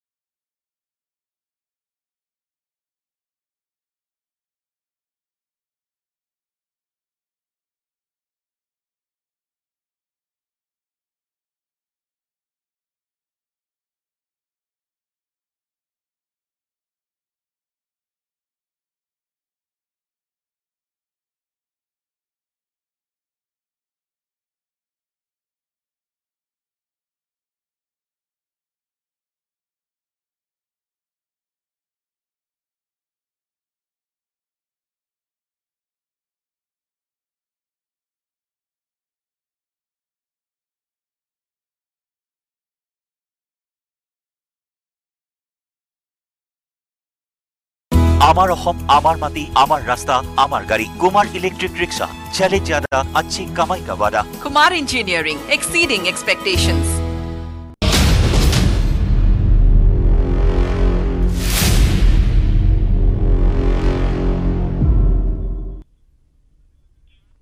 নমস্কাৰ প্ৰিয় দৰ্শক, বিৰতিৰ পিছত সকলোকে স্বাগতম জনাইছোঁ। প্ৰিয় দৰ্শক, এইবাৰৰ বিষয়টো হৈছে পুনৰ দ্বিখণ্ডিত হ'ব নেকি অসম। 1972 চনত মেঘালয় ৰাজ্য গঠন হৈছিল। অসমৰ পৰা ফালৰি কাটি মেঘালয় ৰাজ্য গঠন হৈছিল। অসমৰ এছোৱা অসমৰ পৰা আঁতৰাই দিয়া হৈছিল আৰু মেঘালয় ৰাজ্য আত্মপ্ৰকাশ কৰিছিল। তাৰ আগতে নাগালেণ্ড ৰাজ্য, মিজোৰাম ৰাজ্য, গতিকে অসম তিনিবাৰ এতিয়ালৈকে দ্বিখণ্ডিত হৈছে আৰু 1972 চনৰ শেষটো খণ্ডন অসমৰ হৈছিলে। গতিকে তাৰ প্ৰায় 50 বছৰৰ পিছত অসম পুনৰ দ্বিখণ্ডিত হ'ব নেকি, এইটো প্ৰশ্ন আজি উত্থাপন হৈছে। কাৰণ কেন্দ্ৰীয় চৰকাৰে অসমৰ এটা অংশ আৰু পশ্চিমবংগৰ এটা অংশক লৈ পৃথক কমতাপুৰ কেন্দ্ৰীয় সাহিত্য অঞ্চল গঢ়াৰ পৰিকল্পনা কৰিছে নেকি, সেইটোৱে আজি প্ৰশ্ন। যি প্ৰশ্নৰ আমি উত্তৰ বিচাৰিম বা বিশ্লেষণ কৰিবলৈ চেষ্টা কৰিম। এই আলোচনাৰ অৱকাশ আমি পাইছোঁ কাৰণ কমতাপুৰ লিবাৰেশ্যন অৰ্গেনাইজেশ্যনৰ মুৰব্বী কেএলৰ মুৰব্বী জীৱন সিংহই এটা অডিঅ' বাৰ্তা সংবাদ মাধ্যমত প্ৰেৰণ কৰিছে আৰু তেওঁ কৈছে কমতাপুৰ বাস্তৱ হ'বলৈ গৈ আছে শীঘ্ৰে, আৰু তেওঁ ধন্যবাদ জ্ঞাপন কৰিলে প্ৰধানমন্ত্ৰী আৰু গৃহমন্ত্ৰীক। গতিকে তেওঁৰ মন্তব্য যথেষ্ট তাৎপৰ্য বহন কৰিছে। বহুকেইটা প্ৰশ্ন আছে। তাৰে অন্যতম প্ৰশ্নটো হৈছে কি হ'ব পৃথক কমতাপুৰৰ চাৰিসীমা। ভৌগোলিকভাৱে বড়োলেণ্ড স্পৰ্শ নকৰাকৈ কেনেকৈ সম্ভৱ হ'ব কমতাপুৰ? কেন্দ্ৰীয় সাহিত্য অঞ্চল হ'বনে পূৰ্ণ ৰাজ্য হ'ব, সেয়াও এক প্ৰশ্ন। কেনেকৈ দ্বিখণ্ডিত হ'ব বংগ, কাৰণ বংগৰ এটা অংশ দ্বিখণ্ডিত কৰা হ'ব। মমতা বেনাৰ্জী চৰকাৰ সহমতত উপনীত হৈছেনে, সেয়া এক ডাঙৰ প্ৰশ্ন, আমি নাজানো। অসমৰ কোচ ৰাজবংশী সংগঠনসমূহৰ সৈতে আলোচনা কৰা হৈছেনে নাই হোৱা, সেয়া এক ডাঙৰ প্ৰশ্ন, কাৰণ তেওঁলোকে ষ্টেক হোল্ডাৰ। অসমৰ সংগঠনসমূহে যি পৃথক কমতাপুৰৰ দাবী কৰি আছে, সেই পৃথক কমতাপুৰ আৰু যি প্ৰস্তাৱিত পৃথক কমতাপুৰ জীৱন সিংহৰ কমতাপুৰ, তাৰ মাজত সাদৃশ্য আছে নাই, এইকেইটা প্ৰশ্নৰ উত্তৰ আমি বিচাৰিম। আমাৰ সৈতে সংযুক্ত হৈ ষ্টুডিঅ'ত উপস্থিত আছে মোৰ জ্যেষ্ঠ সতীৰ্থ অসীম বৰা। আমাৰ সৈতে সংযুক্ত হৈছে বিশ্বজিৎ ৰায়, সাধাৰণ সম্পাদক কোচ ৰাজবংশী জাতীয় পৰিষদ আৰু আক্ৰাছৰ প্ৰাক্তন সভাপতি। আমাৰ সৈতে জ্যোতিৰ্ময় ধুবুৰীৰ পৰা সংযুক্ত হৈ আছে, তেওঁৰ সৈতে বহুকেইজন কোচ ৰাজবংশী সন্মিলনীৰ বিষয়ববী আছে। আৰু আমাৰ সৈতে সংযুক্ত হৈ আছে দুধনৈৰ পৰা মতিলাল বাক্সক, তেওঁ হৈছে উপসভাপতি নিখিল ৰাভা ছাত্ৰ সন্থাৰ। মই অসীম বৰা আপোনাৰ ওচৰলৈ পোনে পোনে যাব বিচাৰিম। পুনৰ দ্বিখণ্ডিত হোৱাৰ দিশে অসম কিন্তু যি ধৰণে আজি 3 মাহৰ আগতে অনন্তৰায় মহাৰাজ, তেওঁ যথেষ্ট গুৰুত্বপূৰ্ণ এক ফিগাৰ কোচবিহাৰত, তেওঁৰ যথেষ্ট এক ছাপোৰ্ট বেছ আছে। আৰু আজি জীৱন সিংহই যি মন্তব্য দিলে, আৰু আমি শুনি আছোঁ জীৱন সিংহ মূল খুঁটিলৈ ঘূৰি আহিব, তেওঁৰ গোটেই কেএলৰ মূল খুঁটিলৈ ঘূৰি আহিব। মূল খুঁটিলৈ ঘূৰি অহাৰ এই এক চৰ্ত নেকি? আপুনি কি দৰে বিশ্লেষণ কৰে? সংক্ষেপত আপোনাৰ বিশ্লেষণ বিচাৰিম, তাৰপিছত মই আমি যদি অলপ অতীতলৈ চাওঁ, দেখাওঁ যে এখন পৃথক কমতাপুৰ ৰাজ্য গঠনৰ এটা প্ৰক্ৰিয়া যেন কেন্দ্ৰীয় চৰকাৰে হওক বা এই দল সংগঠনবিলাকে যেন বিৰাট প্ৰস্তুত হৈ আছে। কাৰণ আমি দেখিছোঁ যে অনন্তৰাজ মহাজন যিগৰাকী মহাৰাজ, তেওঁ যিগৰাকী বাসগৃহলৈ কেন্দ্ৰীয় গৃহমন্ত্ৰী অমিত শ্বাহ গৈছিল, তেওঁৰ ঘৰত বহিছিল, বহি তাৰপিছতে এখন কোচ ৰাজবংশী সন্মিলনত ভাষণ দিছিল। গতিকে তেওঁ সেই ঘটনাটো বহুত এটা তাৎপৰ্যপূৰ্ণ ঘটনা হৈছিল। আৰু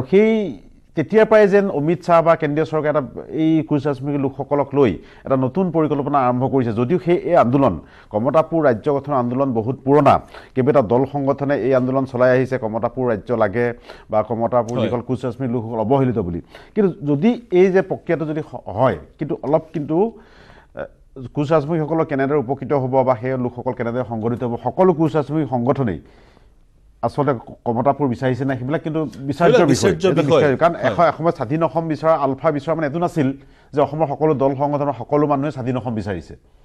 ডিব্ৰুগড়ৰ কোচ ৰাজবংশী লোকসকল, কোচ লোকসকল বা শোণিতপুৰৰ কোচ লোকসকল বা নগাঁৱৰ কোচ লোকসকল, এটা আমাৰ অসমৰ 14খন জিলাত আত্মনিয়ন্ত্ৰণৰ অধিকাৰৰ কথা কি হ'ব?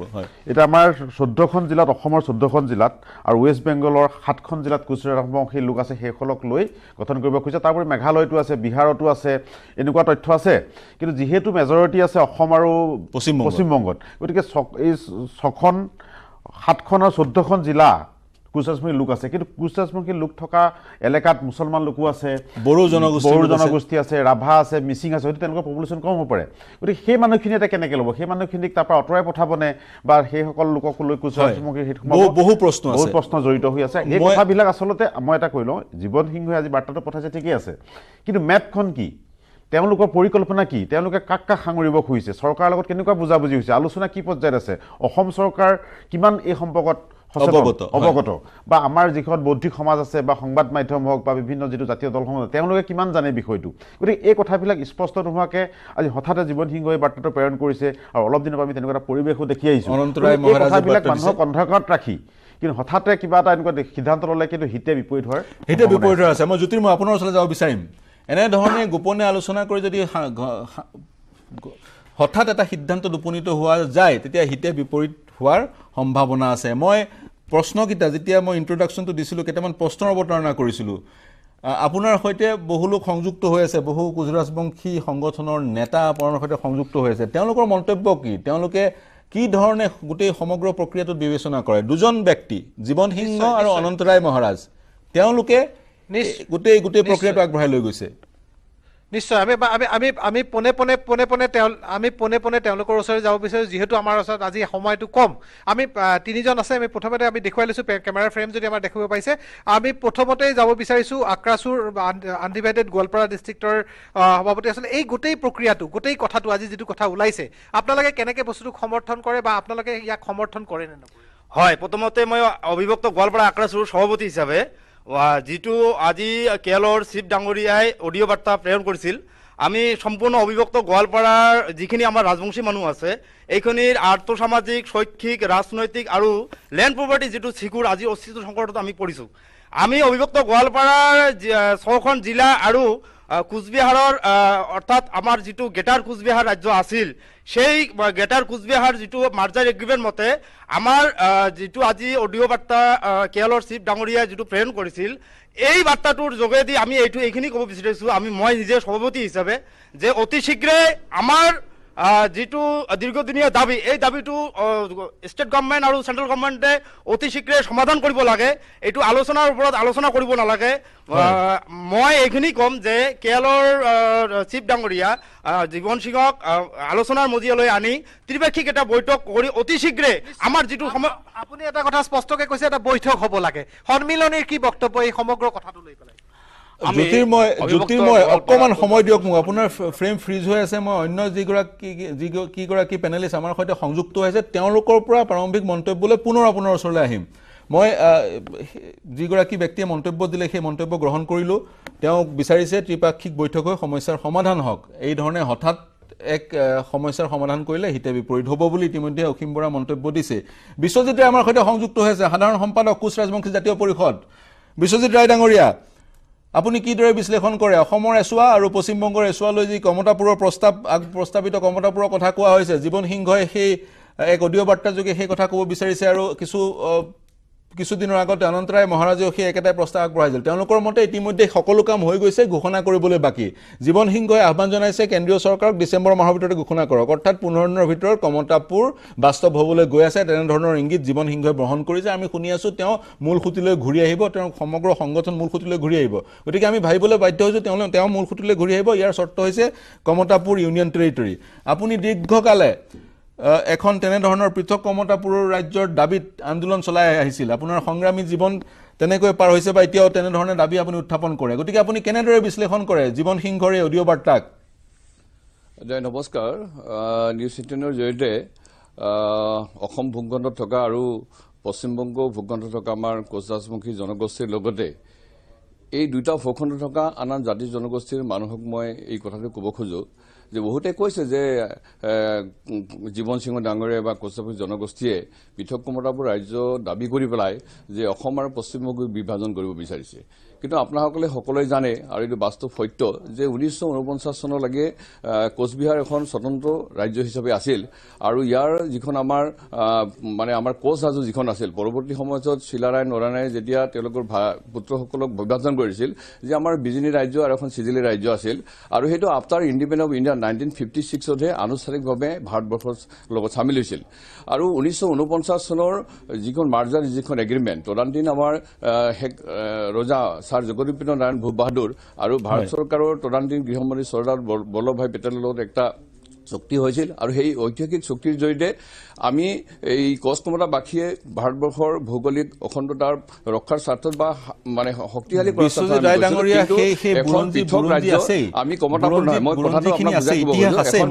বিচাৰিছোঁ ৰাজ্য দাবীৰ ভিত্তিত কমতাপুৰৰ ৰাজ্য দাবীটোক আমি কাৰ্যকৰী কৰিবৰ কাৰণেহে আমি দাবী উঠাওঁ আমি কোনো বিভাজন কৰিব বিচৰা নাই গতিকে আজি জীৱন সিংহ ডাঙৰীয়া একেদৰে অসমৰ মই আক্ৰাচু সভাপতি হৈ থকা অৱস্থাত যিদৰে দিল্লী দিছোঁ আনকি ৰাষ্ট্ৰসংঘৰ মজিয়া পৰ্যায়লৈকে গৈ কমতাপুৰ ৰাজ্যৰ দাবী উত্থাপন কৰিছিলোঁ এতিয়া জীৱন সিংহ ডাঙৰীয়াই যোৱা ডিচেম্বৰ মাহত তেওঁ আলোচনাৰ পোষকতা কৰি পেলাই এই সমস্যাটো এটা সন্মানজনক সমাধান কৰিবৰ কাৰণে তেওঁ এটা সদিচ্ছা প্ৰকাশ কৰিছিল আৰু সেই সদিচ্ছাটোক ভাৰত চৰকাৰৰ গৃহমন্ত্ৰী অমিত শ্বাহ আৰু অসমৰ মাননীয় মুখ্যমন্ত্ৰী ডক্টৰ হিমন্ত বিশ্ব শৰ্মাই এটা টুইট কৰিছিল আৰু টুইট কৰাৰ পিছতেই এই প্ৰক্ৰিয়া আৰম্ভ হৈছে আৰু আপোনালোকে জানে যে শেহতীয়াভাৱে 4 মাহ আগত জীৱন সিংহ ডাঙৰীয়াই এই আলোচনাটোক সদিচ্ছা প্ৰকাশ কৰি তেওঁ আলোচনাৰ জৰিয়তে শান্তি প্ৰতিষ্ঠা কৰাৰ স্বাৰ্থত 5জনীয়া এখন কমিটি গঠন কৰিছে আৰু সেই 5জনীয়া কমিটিৰ অন্যতম সদস্য হিচাপে মই আছো আৰু আমাৰ লগত যে কেন্দ্ৰীয় চৰকাৰ আৰু অসম চৰকাৰ মুখ্যমন্ত্ৰীৰ লগত আমাৰ সঘন যোগাযোগ হৈ আছে যোৱা 4 ডিচেম্বৰতো মই মুখ্যমন্ত্ৰী বঙাইগাঁৱত সাক্ষাৎ কৰিছিলোঁ তেখেতৰ জীৱন সিংহৰ লগত টেলিফোনিক কথা পাতিম বুলি মোক কৈছিল কিন্তু কমিউনিকেশ্যন এটা গেপ হোৱাৰ কাৰণে কথা পাতিলে কিন্তু জীৱন সিংহ ডাঙৰীয়াই আজি যেটো অডিঅ' বাৰ্তা প্ৰেৰণ কৰিছে এই অডিঅ' বাৰ্তাটো সঁচাতে হয়তো আৰু এটা হ'বলৈ আছে কোনো শক্তি বা কোনো ষড়যন্ত্ৰই আমাক এই ৰাজ্য গঠন হ'বলৈ গৈ আছে বিশ্বজিৎ ৰায় ডাঙৰীয়া এই কনসালটেটিভ গ্ৰুপৰ আপুনি এজন অন্যতম সদস্য বিশ্বজিৎ ৰায় ডাঙৰীয়া হয় কনসালটেটিভ গ্ৰুপৰ আপুনি অন্যতম এজন সদস্য গতিকে মই মোৰ দুটা প্ৰশ্ন তাৰ পিছত মই পুনে আৰু দুজন আমাৰ পেনেলিষ্ট সংযুক্ত হৈ আছে মই জ্যোতিৰ্ময়ৰ ওচৰলৈ যাব লাগিব ৰাভা সংগঠনৰ যিজন পেনেলিষ্ট তেওঁৰ ওচৰলৈ যাব লাগিব কিন্তু আপোনাক সুধিব বিচাৰিছো যেহেতু কনসালটেটিভ গ্ৰুপটোৰ আপুনি অন্যতম সদস্য গতিকে আপুনি ইতিমধ্যে কৈছে হ'বলৈ গৈ আছে আলোচনা ইতিমধ্যে সমাপ্ত হৈছে কেন্দ্ৰীয় চৰকাৰে মাত্ৰ ঘোষণা কৰিবলৈ বাকি মই সুধিব বিচাৰিছো জীৱন যদিহে শীঘ্ৰে কমতাপুৰ ইউনিয়ন টেৰিটৰি কেন্দ্ৰীয় শাসিত অঞ্চলৰ মৰ্যাদা পায় বা ঘোষণা হয় তেতিয়া কেইলো ভংগ হ'ব আৰু জীৱন সিংহ মূলসুঁতিলৈ ঘূৰি আহিব না এটা স্বাভাৱিক কথা জীৱন সিংহ ডাঙৰীয়া যেতিয়া মেইন ষ্ট্ৰীমত আহিব কেন্দ্ৰীয় চৰকাৰৰ লগত আনুষ্ঠানিক বৈঠক কৰি এটা শান্তি চুক্তি কৰিব তাৰ পৰৱৰ্তী সমস্যা আনুষ্ঠানিকভাৱে কেৱলৰ অস্তিত্ব নাথাকিব তেওঁলোক মানে কেৱল সাঙুৰি পেলাই অস্ত্ৰ সমৰণ কৰি মূলসুঁতিত আহিব কিন্তু তাৰ আগতে জীৱন সিংহ ডাঙৰীয়াই তেওঁৰ যিটো মূল দাবী যে ঐতিহাসিক মাৰ্জাৰ চুক্তিৰ ভিত্তিত এখন পৃথক কমতাপুৰ ৰাজ্য হ'ব লাগে আজি বহুতেই কৈছে যে ইউনিয়ন টেৰিটৰি এইটো জীৱন সিংহ ডাঙৰীয়াই কিন্তু আজিৰ এই মুহূৰ্তলৈকে ইউনিয়ন টেৰিটৰিৰ কথাটো কোৱা নাই এইটো সংবাদ মাধ্যমত বা বিভিন্ন দল সংগঠনে কথাটো কৈছে কিন্তু জীৱন সিংহ ডাঙৰীয়াই কৈছে যে মাৰ্জাৰ এগ্ৰিমেণ্টৰ ভিতৰত বিহাৰক সাঙুৰি বিহাৰ পশ্চিম বংগ আৰু অসমৰ আমাৰ অবিভক্ত গোৱালপাৰা জিলা সাঙুৰি একদম সৰ্বগলৈকে সাঙুৰি পেলাই ঐতিহাসিক কমতাপুৰ ৰাজ্যখন ক'ব মই এই কথাটো কমতাপুৰৰ শব্দটো এইকাৰণে কৈছো যে কোচ বুলি ক'লে কোচ ৰাজ্য বোলে কোচ বিহাৰ বুলি ক'লে যে এখন এটা জনগোষ্ঠীৰ নামেৰে এখন ৰাজ্য হ'ব যেহেতুকে এই ভৌগোলিক চাৱৰীমাৰ ভিতৰত কোচ ৰাজবংশীৰ লগতে বিভিন্ন জাতি জনগোষ্ঠীৰ লোকসকল আছে বা ঐতিহাসিক কমতাপুৰ ৰাজ্যত তেতিয়া বিভিন্ন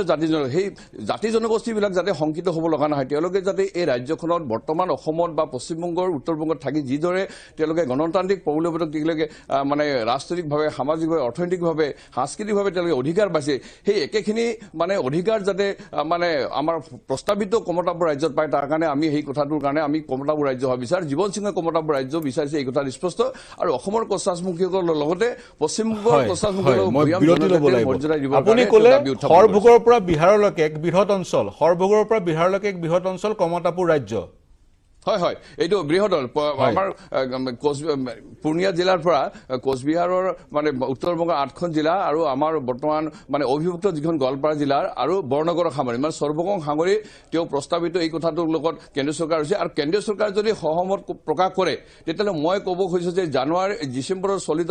মাহৰ শেষৰ নতুবা জানুৱাৰী মাহৰ ভিতৰতেই কেন্দ্ৰীয় চৰকাৰৰ লগত এটা আকাংক্ষিত যিটো চুক্তি হ'বলৈ গৈ আছে হয় বিশ্বজিৎ আপুনি এক প্ৰকাৰ ব্ৰেকিং নিউজে দিলে আপুনি যেহেতু কনসালটেটিভ গ্ৰুপৰ সদস্য আপুনি ক'ব বিচাৰিছে ডিসেম্বৰ মাহত নতুবা জানুৱাৰী মাহত সেই যি শান্তি চুক্তি স্বাক্ষৰিত হ'ব আৰু সেই শান্তি চুক্তি যোগেদি এখন কমতাপুৰ ৰাজ্য গঠন হ'ব আৰু জীৱন সিংহ সেই শান্তি আলোচনাৰ অন্যতম অংশীদাৰ হ'ব আৰু জীৱন সিংহই স্বাক্ষৰ কৰিব ইত্যাদি কথাবোৰ ক'ব বিচাৰিছে প্ৰিয় দৰ্শক মই এটা বিৰতি ল'ব লাগিব কিন্তু এই যি প্ৰস্তাৱিত কমতাপুৰ ৰাজ্য ইয়াৰ বিৰোধিতা কৰা বহু লোক আছে গতিকে তেওঁলোকৰ সৈতে কথা পাতি আমাৰ জ্যোতিৰ্ময়ৰ ওচৰলৈ যাম কিন্তু এই মুহূৰ্তত ল'ব লাগিব এটা বাণিজ্যিক বিৰতি শীঘ্ৰে ঘূৰি আহিম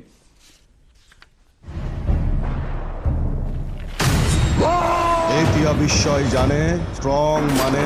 মাইথান নিৰ্মাণৰ মানদণ্ড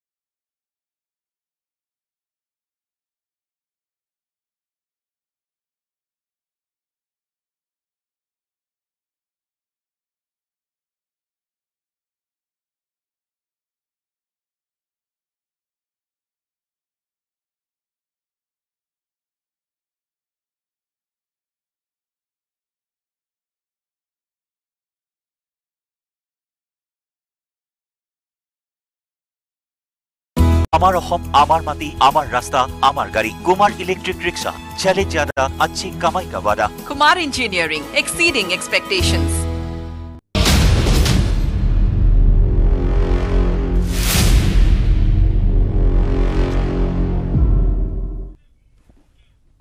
নমস্কাৰ প্ৰিয় দৰ্শক বিৰতিৰ পিছত পুনৰ স্বাগতম জনাইছো আমি শেষৰটো খণ্ডত উপনীত হৈছো আমাৰ হাতত 9 মিনিটমান সময় আছে প্ৰিয় দৰ্শক প্ৰস্তাৱিত যি কামতাপুৰ ৰাজ্য হে ইউনিয়ন টেৰিটৰি হওক বা পূৰ্ণাংগ ৰাজ্যই হওক ইয়াৰ বৰ্গ কিলোমিটাৰ হৈছে প্ৰস্তাৱিত ৰাজ্যৰ বৰ্গ কিলোমিটাৰ হৈছে প্ৰায় 40000 বৰ্গ কিলোমিটাৰ এৰিয়াটো হৈছে 40000 বৰ্গ কিলোমিটাৰ অসমৰ এৰিয়া হৈছে 78000 বৰ্গ কিলোমিটাৰ গতিকে অসমতকৈ আধা সাইজৰ এক অঞ্চল পৃথক প্ৰস্তাৱিত কামতাপুৰ ৰাজ্যৰ ইয়াৰ যি জনসংখ্যা সেই জনসংখ্যা হৈছে 3 কোটি অসমৰ সমানে জনসংখ্যা প্ৰিয় দৰ্শক মই পুনে আমাৰ সৈতে সংযুক্ত হৈ থকা নিখিল ৰাভা ছাত্ৰ সন্থাৰ উপসভাপতি মতিলাল বাক্সকৰ ওচৰলৈ যাব বিচাৰিছো ক্ষমা বিচাৰিছো বাক্সক ডাঙৰীয়া আপোনালৈ অন্যটা বাতৰি অহাৰ কাৰণে আপোনাৰ সৈতে সংযুক্ত হ'ব পৰা নাছিলো আপোনাৰ প্ৰতিক্ৰিয়া কি 3 মিনিটৰ ভিতৰত আপোনাৰ প্ৰতিক্ৰিয়া জনাবলৈ অনুৰোধ জনাম 2-3 মিনিটৰ ভিতৰত হয় সেহেতে গৈ আমি ইতিমধ্যে টিভি বা ফেসবুক বা বিভিন্ন মিডিয়াৰ জৰিয়তে গম পাইছো যে অভিযুক্ত গোৱালপাৰা খামুৰি কমতাপুৰ স্বায়ত্তশাসিত ৰাজ্য গঠন কৰা হ'ব কিন্তু আমাৰ এইখিনিতে কিছু ক'ব লগা আছে যে হয় কমতাপুৰ গঠন হোক কিন্তু আমাৰ সেই ৰাভাসনখনক যাতে সেই কমতাপুৰ আওতাত নাৰাখে তাক আমি চৰকাৰ মানে কেন্দ্ৰ চৰকাৰ বা অসম চৰকাৰক আহ্বান জনাইছো আমি এই আহ্বান জনাইছো যে আমি দীৰ্ঘদিন ধৰি আন্দোলন কৰিছো যে ৰাভাসনখনক আমি ভাৰতীয় সংবিধানৰ গণ্ডীৰ ভিতৰত আমি মানে হস্তক্ষেপ বিচাৰিছো কিন্তু তাকে নকৰি যে কেন্দ্ৰীয় চৰকাৰে বা অসম চৰকাৰে বিভিন্ন স্বাৰ্থকুটিৰে যে আমাৰ সেই ৰাভাসনৰ কি প্ৰস্তাৱসমূহ কেন্দ্ৰ চৰকাৰে প্ৰেৰণ নকৰি এনেকুৱা ধৰণৰ বিলম্ব কৰি ওলাইছে গতিকে আমি ইতিমধ্যে নিখিল ছাত্ৰ সন্থা নিখিল মূলবিষদ আৰু ষষ্ঠ শ্ৰেণী অনুসূচী দাবী কমিটিয়ে ইতিমধ্যে প্ৰেছ ৰিলিজ দিছোৱে আৰু ইতিমধ্যে ঘোষণা কৰিছে যে আমি গোৱালপাৰা তথা আমাৰ এই ৰাভাসন যদি সামৰিক কাৰ্যসূচী গঠন কৰে তেনে আমাৰ তীব্ৰপন্থী আন্দোলন গঠন কৰা হ'ব আৰু সেই তীব্ৰপন্থী আন্দোলন আপোনালোকে ইতিমধ্যে প্ৰেছ বিজ্ঞপ্তি দিছে মোৰ প্ৰশ্নটো হ'ল আপোনালোকৰ দাবী হৈছে ষষ্ঠ অনুসূচীত অন্তৰ্ভুক্ত কৰিব লাগে ৰাভাসন অধ্যুষিত অঞ্চল কমতাপুৰ ৰাজ্যৰ ভিতৰতে আপোনালোকে যদি ষষ্ঠ অনুসূচীত অন্তৰ্ভুক্ত হয় উদাহৰণস্বৰূপে যেনেকৈ কাৰ্বি আংলং অসমৰ অংশ আৰু ষষ্ঠ অনুসূচীত অন্তৰ্ভুক্ত এখন কাউন্সিল আছে অট'নমাছ কাউন্সিল আৰু তেওঁলোক পৰিচালিত হয় সেইদৰে গতিকে তেনে এটা ফৰ্মুলাটো আপোনালোক থাকিব পাৰে আপোনালোক কামতাপুৰ ৰাজ্যৰ অংশ আৰু আপোনালোকৰ সেই স্থান প্ৰটেক্টেড 6 শিডিউলৰ যোগেদি এনেকুৱা হ'ব পাৰে নাই আমি ইতিমধ্যে 1925 চনত অসমৰ চুক্তিৰে ৰাভাসন চুক্তি হৈছিল গতিকে আমি অসমতে থাকিব বিচাৰোঁ আমি আপোনালোকে নিশ্চয় গম পায় যে আমাৰ ৰাভা ভাষা আছে আৰু ভাষাসমূহ লিপি আমি অসমীয়াত লিখিছোঁ গতিকে আমি অসমতে থাকি অসমতে আমি মানে ষষ্ঠ হিচাপে বিচাৰিছোঁ আমি অসমখন আৰু দ্বিখণ্ডিত হ'বলৈ আমি বিচৰা নাই আৰু যদি ইয়াত ৰাভাসনৰ বাহিৰেও যদি অভিযুক্ত গোৱালপাৰা কলেজলৈ যদি অন্যফালে লৈ যায় তেতিয়াহ'লে আমাৰ তাত আপত্তি নাই যদি তাত কৰা হয় যে ৰাভাসন যদি হয় সি স্বায়ত্তশাসিত ৰাজ্য যদি অন্তৰ্ভুক্ত কৰা হয় তেতিয়াহ'লে আমাৰ গণতান্ত্ৰিক আন্দোলন কৰা কাৰণ আমি গম পাই যে আমাৰ সেই আন্দোলন আমাৰ ইতিমধ্যে 24 জন ডাঙৰীয়া মই ক্ষমা কৰিব মই পুনৰ আলোচনা 20000তকৈ আমি শ্বহীদ হ'বলৈ আমি সাজু আছোঁ ডাঙৰীয়া ক্ষমা কৰিব যদি আলোচনা আমি পুনৰ কৰোঁ তেতিয়া আপোনাক নিমন্ত্ৰণ জনাম বিশেষ এটা বাতৰি আহি যোৱাৰ কাৰণে আলোচনা আমি দীঘলীয়া কৰিব নোৱাৰিলোঁ মই পুনৰ যদি মই আপোনাৰ ওচৰলৈ যাব বিচাৰিম আপোনাৰ সৈতে বহু লোক সংযুক্ত হৈ আছিলে ৰাভা হাছং নিখিল ৰাভা ছাত্ৰ সন্থাৰ প্ৰতিনিধিগৰাকীয়ে কৈছে তেওঁৰ কথা গতিকে আপুনি এই বিষয়টো সমাধানৰ ক্ষেত্ৰত নিশ্চয় মানে সহযোগ কৰক নিশ্চয় পাৰ্থ মই গোটেই বস্তুখিনি বুজি পাইছোঁ আজি যিহেতু এটা সময় আমাৰ নাটনি হৈছে বহুখিনি মানুহ আছে আমি চবৰ লগত কথা পাতি নহয় তথাপি আমি দুজনৰ লগত পাতিবই লাগিব সন্মিলনে আপুনি কিবা এটা কৈ আছিলে তেতিয়া এই গোটেই চুক্তিটো বা গোটেই এই ৰাজ্য নতুন ৰাজ্যৰ কথাটো এই বিষয়ত আপোনাৰ হয় এতিয়া কেন্দ্ৰীয় চৰকাৰে পশ্চিমবংগৰ 8খন জিলা আমাৰ অসমৰ অবিভক্ত গোৱালপাৰা বিহাৰৰ পূৰ্ণিয়া অবিভক্ত পূৰ্ণিয়া লৈ যিটো নতুন ৰাজ্য গঠন কৰিবলৈ ওলাইছে একৰ্ডিং টু মাৰ্জাৰ এগ্ৰিমেণ্ট 1949 তেতিয়া কথা আছিল যে কোচ ৰাজবংশী মানে কোচ ৰাজ্যখন ভাৰতত সামিল হ'ব লাগে তেওঁ স্বাগতম জনায় ভৌগোলিক অখণ্ডতা ৰক্ষাৰ বাবে আৰু সেইটো তেতিয়া হৈছিলে যদি আমাৰ এই অঞ্চলৰ মানুহখিনি যদি কেতিয়াবা অসুবিধা আপুনি বৰ্তমান যেটো কথা ওলাইছে বা জীবন সিং ডাঙৰীয়া যেটো কথা কৈছে হেতুক আপুনি একসেপ্ট কৰি লয় নে হয় জীবন সিংৰ ডাঙৰীয়া যেটো কথা কৈছে হেতু আমি একসেপ্ট কৰিছো কাৰণ ভাল কথা হৈছে কিয়নো আমাৰ এই কমতাপুৰৰ যিসকল বাসিন্দা আছে আমাৰ অৰ্থনৈতিক সামাজিক শৈক্ষিক দিশত পিছপৰা গতিকে এই অঞ্চলৰ উন্নয়নৰ কাৰণে এইটা প্ৰয়োজন আমি পাৰ্থ দৌৰাদৌৰিকে আহিছো আমি অন্তিমজন ব্যক্তি প্ৰাক্তন কেএলৰ উপসভাপতি আমাৰ লগত আছে আজি কেএলৰ সেনাধ্যক্ষ এটা অডিঅ' বাৰ্তা দিছে আৰু এই সমগ্ৰ কথাটো লৈ আপোনালোকে কি চিন্তা কৰিছে বা আপোনাৰ এই সমগ্ৰ কথাটোৰ মতামতটো কি নমস্কাৰ মই প্ৰাক্তন কেএলৰ তৰফৰ পৰা মই কামতাপুৰীবাসীক মোৰ শ্ৰদ্ধা আৰু নমস্কাৰ জ্ঞাপন কৰিছোঁ মই জীবন সিং ডাঙৰীয়াই যি অডিঅ' বাৰ্তা প্ৰেৰণ কৰিছে মই এইটো সম্পূৰ্ণৰূপে মই সমৰ্থন কৰোঁ আৰু মই এইটো বিচাৰোঁ যে জীবন সিং ডাঙৰীয়াই মানে আহি চৰকাৰৰ লগত মানে মূল হোটেললৈ আহি চৰকাৰৰ লগত বহি ইয়াৰ এটা মানে ৰাজনৈতিক সমাধান বিচৰাটো মই প্ৰাক্তন কালৰ সভাপতিৰ পৰা মই এইটো আহ্বান জনাওঁ ঠিক আছে তেওঁ নিশ্চয় আহ্বান জনাইছে পাৰ্থ আমি পুনৰবাৰ দেখুৱাই দিছো বহুখিনি মানুহ আছিল আমি সকলোৰে লগত আজি কথা পাতিব নোৱাৰিলো আন এদিন হয়তো আমি কথা পাতিব পাৰিম কিন্তু এটা অন্তিম প্ৰশ্ন এটা বিতৰ্কৰ সৃষ্টি হৈছে ইতিমধ্যে ৰাভা হাছঙে কৈছে যে আমি তেওঁলোকৰ পৰা কোৱা হৈছে যে তেওঁলোকক পৃথক 6 শিডিউল বিচাৰিছে আপোনালোকৰ এটা দীৰ্ঘদিনৰ দাবী আছিল এছটি দাবী এইবিলাক দাবী বাদ দি পেলাই ৰাজ্যৰ দাবী বিভিন্ন কথা আহিছে বিটিচি অন্তৰ্ভুক্ত হ'ব নে নহ'ব এইবিলাক কথা আহিছে নাই আমি অবিভক্ত গোৱালপাৰা আক্ৰাসু আমি এইখিনিই কম যে অবিভক্ত গোৱালপাৰাৰ মানুহখিনিক প্ৰথমতে জনজাতিকৰণ দিব লাগিব দ্বিতীয় কথা হল আমাৰ ভাষাটো ভাৰতীয় সংবিধানৰ ৮ম অনুসূচীত অন্তৰ্ভুক্ত কৰিব লাগিব আৰু যেটো আমাৰ হয় যদি মই আপোনাক ধন্যবাদ জনাইছো মোৰ সময় কম আছে পুনৰ অনাগত সময়ত এই আলোচনা অনুষ্ঠিত কৰিলে তেওঁলোকৰ সৈতে সংযুক্ত হ'ম অশেষ ধন্যবাদ জনাইছো আপোনাক তেওঁ কৈছে এছটি মৰ্যাদা দিব লাগিব আৰু যি নতুন ৰাজ্য হ'ব সেই নতুন ৰাজ্যকো ৬ষ্ঠ অনুসূচীত অন্তৰ্ভুক্ত কৰিব লাগিব মোৰ হাতত ৪ মিনিট সময় আছে ১.৫ মিনিটত অসীমপুৰ আপোনাৰ মন্তব্য জানিব বিচাৰিম এক প্ৰকাৰ কামতাপুৰ ৰাজ্য বাস্তৱ হ'বলৈ গৈ আছে অসমৰ ৰাইজে চাগৈ বা অসমৰ একাংশ ৰাইজে বা ব্ৰহ্মপুত্ৰ উপত্যকাৰ একাংশ ৰাইজে সেই ধৰণৰ এক অনাকাংক্ষিত এক বাতৰি হ'ব পাৰে বহুতৰ কাৰণে যদিও আত্মনিয়ন্ত্ৰণৰ এক প্ৰশ্ন আছে কামতাপুৰবাসীৰ তেওঁলোকৰ সেই দীৰ্ঘদিনীয়া দাবী তেওঁলোকৰ ন্যায্য দাবী গতিকে আপুনি কি মন্তব্য কৰে হয় বিগত সময়ছোৱাত আমি দেখিছোঁ ভাৰতত কেইবাখনো নতুন ৰাজ্য গঠন হৈছে আৰু এতিয়া সেইবিলাক ৰাজ্য খুব শান্তিপূৰ্ণভাৱে নতুন চৰকাৰলৈ চলাই আছে ভাৰতীয় সংবিধানৰ ভিতৰতেই গতিকে অসমক লৈ বা ৱেষ্ট বেংগলক লৈ বা বিহাৰৰ এটা অসমলৈ এখন কমতাপুৰ ৰাজ্য গঠনৰ দাবী বহুত পুৰণা আৰু সেইটোক লৈ বহুত আন্দোলন হৈছে বহুতে ত্যাগ স্বীকাৰ কৰিছে বহুতে চৰকাৰৰ পৰা নিৰ্যাতনৰ সন্মুখীন হৈছে কিন্তু এতিয়া এটা কথা মই জানিব খুজিছোঁ বা অসমৰ ৰাইজে বা ৱেষ্ট বেংগলৰ ৰাইজেও জানিব খুজিব আচলতে এইখনৰ ৰূপৰেখা কি মানে সীমাটো জানিব খুজিব প্ৰথমে মানুহে তাৰ পাছত তাৰ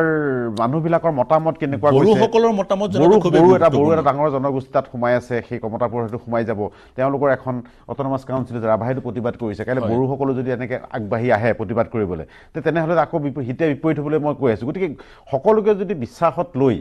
আগ নেবাঢ়ে তেনেহ'লে এই কথাটোৱে কিন্তু জটিল হৈ পৰিব আৰু আকৌ এখন সংঘৰ্ষৰ সূত্ৰপাত হোৱাৰ সম্ভাৱনা আছে সেই প্ৰশ্নটোকে মই বিশ্বজিৎ ৰায়ৰ ওচৰলৈ লৈ যাম বিশ্বজিৎ ৰায় মোৰ হাতৰ সময় খুবেই কম আছে পুনৰ আপোনাৰ সৈতে সংযুক্ত হ'ম অনাগত সময়ত কাৰণ এই বিষয়টো আলোচনাৰ মাজলৈ পুনৰ আহিব কিন্তু এই বড়োসকলে যদি বিৰোধিতা কৰে বা তেনেধৰণৰ সংঘাতৰ সূত্ৰপাত হ'লে খুব সংক্ষেপত আপোনাৰ ১ মিনিটৰ ভিতৰত আপোনাক যেনেধৰণৰ ৰাভা নিখিল ৰাভা ছাত্ৰ সন্থাৰ উপসভাপতিগৰাকীয়ে বিৰোধিতা কৰিছে কাইলৈ পঢ়িলে আন জনগোষ্ঠীয় সংগঠনসমূহৰ নেতৃত্ব বিৰোধিতা কৰিব পাৰে তেনেস্থলত আপোনালোক কেনেকৈ আগবাঢ়িব বিশেষকৈ বড়োসকলে বিৰোধিতা কৰিলে একেলগে প্ৰতিবেশী ৰাভাসকলৰ আমি সমস্যা আমি ৰাজনৈতিক সমস্যাৰ কথাবিলাক জানো মই কৈছোঁ যে ৰাভা জনগোষ্ঠীয়ে তেওঁলোকৰ RAC-টোক ৬ষ্ঠ অনুসূচীত অন্তৰ্ভুক্ত আমাৰ ক'ব লগা নাই তেওঁলোকে এই আমাৰ সম্ভাৱ্য যিখন প্ৰস্তাৱিত কমতাপুৰ ৰাজ্য তেওঁলোকে বৰ্তমান যিটো কাউন্সিল আছে সেইটো আমি আপগ্ৰেডেশ্যন কৰিবৰ কাৰণেও আমি চেষ্টা কৰিম বা সেইটো আমাৰ প্ৰতিশ্ৰুতি আছে একেদৰে বড়ো জনগোষ্ঠীয়ে যেনেকৈ এখন পৃথক ৰাজ্য বিচাৰি পেলাই সুদীৰ্ঘ দিন তেওঁলোকে মানে আন্দোলন কৰিলে ফলশ্ৰুতিত তেওঁলোকে BSCৰ পৰা BTCৰ পৰা তেওঁলোকে BTR লাভ কৰিব পাৰিলে কিন্তু তেওঁলোকৰ সেই সপোন পূৰণ নহ'ল আমি কৈছোঁ তেওঁলোকৰ যিহেতু এখন ৰাজ্য গঠনৰ তেওঁলোকৰ সপোন আছে তেওঁলোকে সেই ৰাজ্যখনৰ সপোনটো তেওঁলোকে আজি কমতাপুৰক সমৰ্থন কৰি পেলাই বাস্তৱায়িত কৰিব পাৰে ইয়াত কোনো সংঘাতৰ কৰা নাই আজি পশ্চিমবংগত বড়ো জনগোষ্ঠীৰ লোকসকল আছে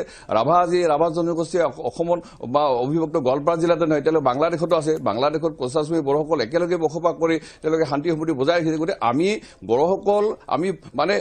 ইতিহাসভাৱে বড়োসকল বা কোচাছমুখীসকল ৰাভাসকলৰ মাজত কোনো ডিফাৰেঞ্চ নাই আমাৰ কোনো পাৰ্থক্য নাই আমি একে জনগোষ্ঠীৰ মানুহ একে জনজাতি সম্প্ৰদায়ৰ মানুহ গতিকে আমি মিলিব পাৰিম আৰু আপোনালোকে জানে যে ৰাভাসকল বা বড়োসকলৰ ভাষা সংস্কৃতিৰ লগত যেনেকা অসমৰ কোনো সামঞ্জস্য নাই কোচ-ৰাজবংশী জনগোষ্ঠীৰ ভাষা সংস্কৃতিও কিন্তু অসমৰ অসমীয়াৰ লগত আমাৰ সামঞ্জস্য নাই আমাৰ সুকীয়া এটা সংস্কৃতি আছে সুকীয়া আমাৰ মানে ডালিক আছে সকলো আছে গতিকে যেহেতুকে আমি ঐতিহাসিক বিক্ৰী এখন ৰাজ্য বিচাৰিছো ইয়াৰ বড়োসকলৰ লগত বা আমি ৰাভা ভাইসকলৰ লগত আমি সংঘাত কৰি এখন ৰাজ্য বিচৰা নাই মই আগতে আপুনি আপোনাৰ পইণ্টটো ললো কেন্দ্ৰীয় চৰকাৰৰ পৰা কি ইংগিত পাইছে বিশ্বজিৎ ৰায় ডাঙৰীয়া শেষ প্ৰশ্ন আপোনাক অভিনন্দন জনাব পৰা এক পৰিস্থিতি আমি এই মুহূৰ্তত অভিনন্দন জনাব পাৰোঁ নে নাই কেন্দ্ৰীয় চৰকাৰৰ পৰা কি ইংগিত পাইছে আপুনি নহয় এই গোটেই মেকানিজমটো আছে বহু কথাই আমি খুলি ক'ব পৰা নাই অনন্ত মহাৰাজে যেনেকৈ 24 চনৰ ভিতৰতে এখন ৰাজ্য হ'বলৈ কৈছে মই এই কথাটো ক'ব খোজা নাই টেকনিকেল কাৰণত আমি কিছুমান কথা আমি আছো কিন্তু আমি সকলোকে আস্থাত লৈ পেলাই কমতাপুৰ ৰাজ্যখন গঠন কৰিবলৈ গৈ আছো এই কথাটো স্পষ্ট কথা হয় প্ৰিয় দৰ্শক অনুষ্ঠান সামৰিব লাগিব পৰৱৰ্তী সময়ত